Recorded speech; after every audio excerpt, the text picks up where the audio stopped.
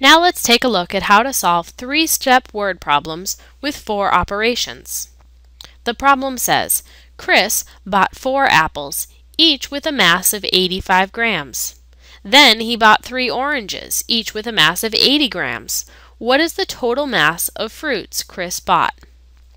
So here we have 4 apples, each with a mass of 85 grams. So let's start by finding the mass of all the apples.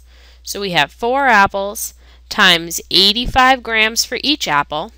That's going to give us 340 grams for the apples. Now the oranges. He bought 3 of them, and each of them had a mass of 80 grams. So let's multiply 3 times the 80 grams for each one and find that the total is 240 grams. Now, what is the total mass of all of the fruit?